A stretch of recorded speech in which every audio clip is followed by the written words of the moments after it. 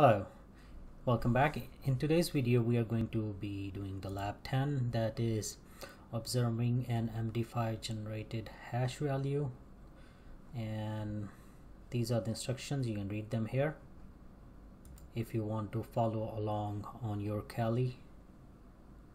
So let's begin. We're gonna first start the Kali virtual machine.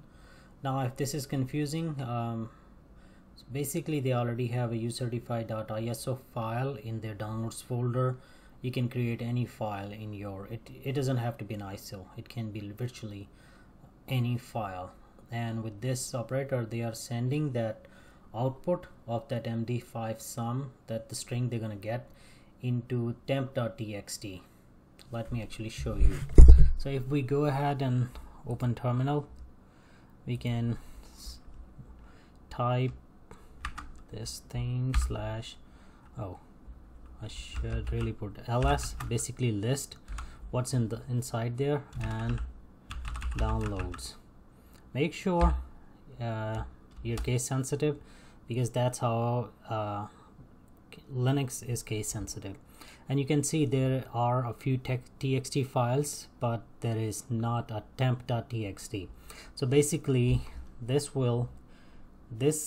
will create the temp.txt basically with the output of a MD5 sum. So let's type in MD5 sum slash download slash ucertify.iso right here. This is the file, and we're sending it to slash download slash tmp.txt. So basically if I don't have to put tmt, I can put my name.txt.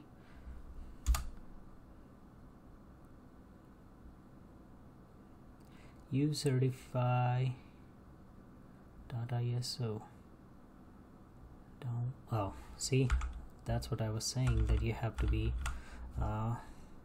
make sure it's case sensitive, but I actually missed the downloads. Now I run again. If command executes successfully, there is no prompt. If there's an error, then it will display the error. Now if I do the ls command again, the very first one, this one, I run it again. I just press the up arrow key and can go through the commands that I written earlier. I press that and I have this tmt.txt now. Now I have to see the difference. So this command difference basically compares them on the command prompt. Def download slash actual.txt. So where did they get this actual.txt? They got it from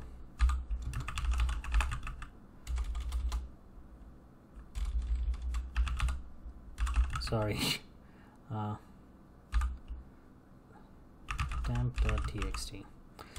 So you can see that they have the same output. So where did they get this one?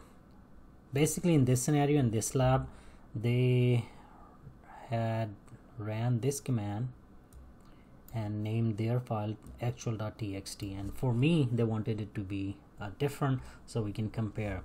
But in cybersecurity or in the world, like if you've seen my Kali video, when we downloaded, they run this hash on their system and publish the hash value onto their website. When you download, you run this hash value on your PC and compare them both, that from the time they publish the file, that ISO on their website, the time you downloaded it, the integrity is still there. It's not like somebody added or removed any code or any file in that whole archive. Hopefully this video has helped you. If it has, please rate, comment, subscribe and share, and I see you in the next one. Where is it? Submit. Yeah, I have to submit it as well and record my answer.